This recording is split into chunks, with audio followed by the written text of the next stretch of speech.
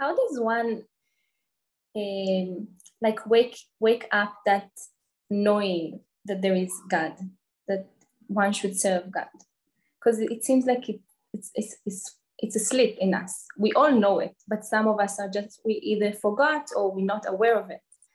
And in different practices like yoga, Buddhism, you have a silent retreat, you have meditation, you have all these different kind of practices. But how do you wake that up, that knowing again?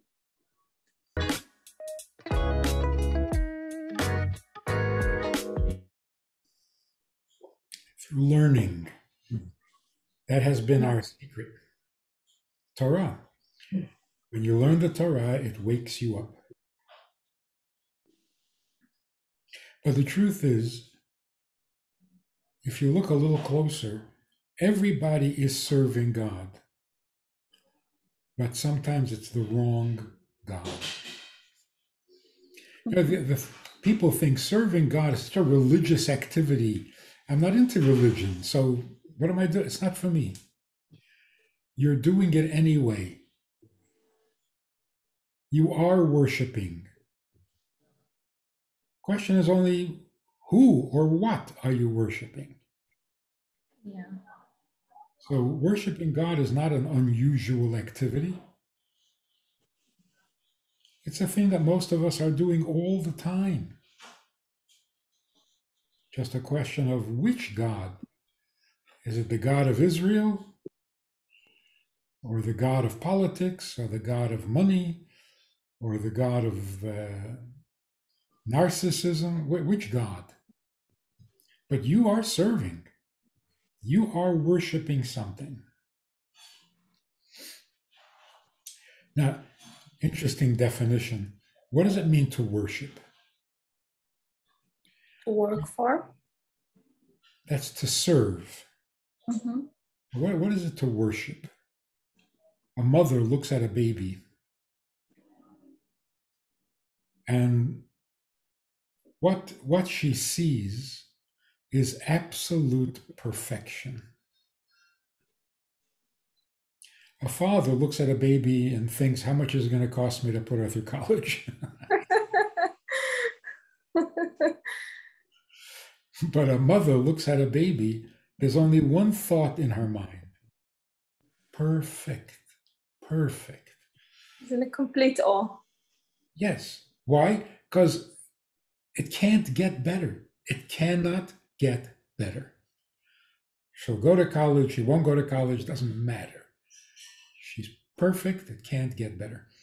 So when you look at something and you feel, wow, can't be better than this, that's called worship.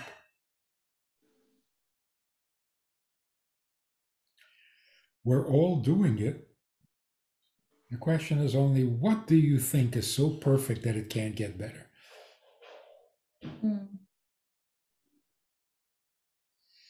The only thing that is truly that perfect is the Creator.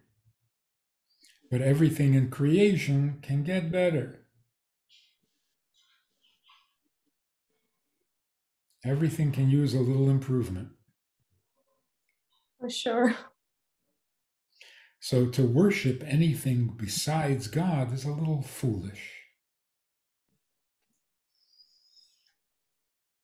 It's like not looking deep enough, because even that thing that you worship, someone created that thing. There's always one layer underneath or above.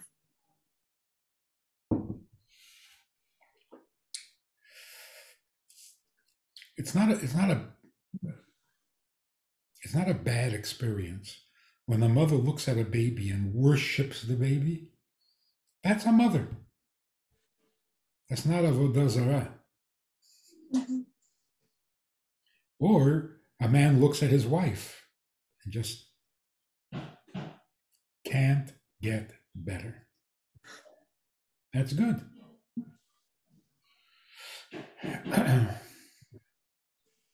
It's sad if you never had that experience.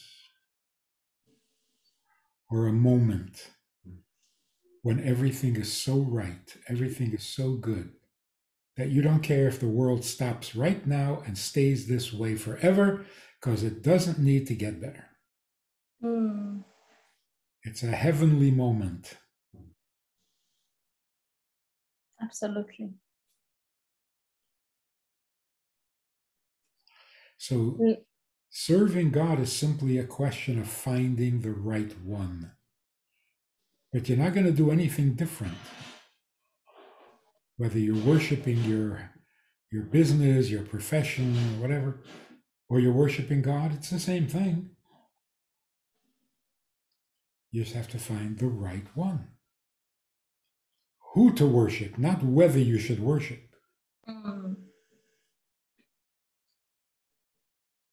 Because it's natural for us to worship. It's an organic act that we do. Yeah. So it's really just fine-tuning the who. Exactly. Mm-hmm. Do you have any advice of how can one allow more of God's light to pass through their beings, our beings? Okay. So God's light is not a feeling. That's a little too spiritual. That I don't know. Somebody says, I feel God. How do you know what you're feeling? Maybe you're just in a good mood. How do you know you're feeling God? So let's not go into outer space where we're not sure exactly. Yeah. Feeling God's light means what God wants matters to you.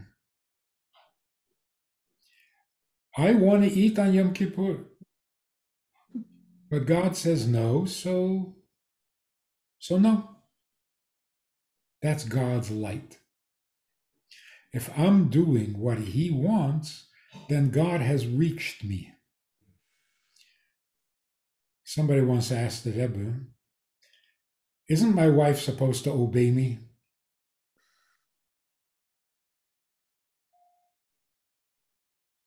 And the Rebbe said, you're supposed to behave in a way that your wife wants to obey you. Absolutely. Yes. So if you can do what somebody else wants rather than what you want, that's goodness. So feeling God's light means what He wants matters to me. I want to obey Him. Now you're motivated by God. That's called God's light.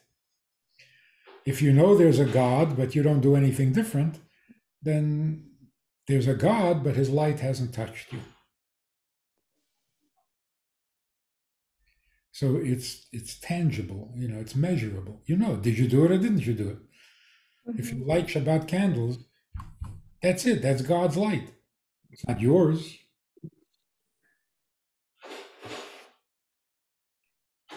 So it's not so mystical. Like, how would I ever know if I'm really thinking about God? Or if you light Shabbos candles exactly at sunset or before sunset every Friday, this is not you. This is Him.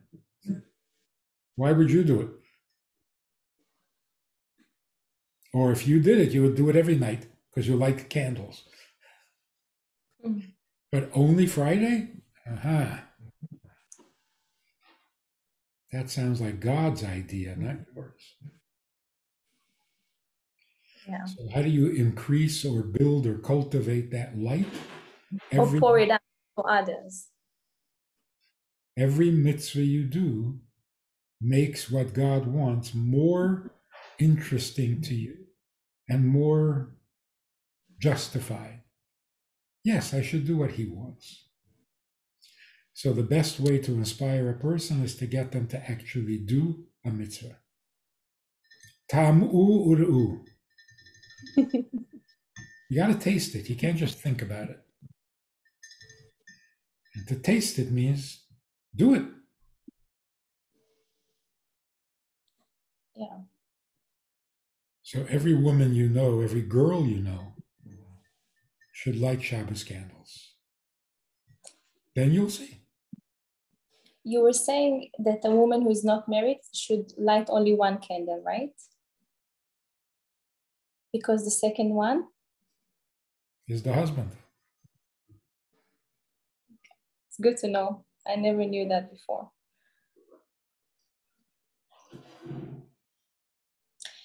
And then we light an extra candle for every child that is born.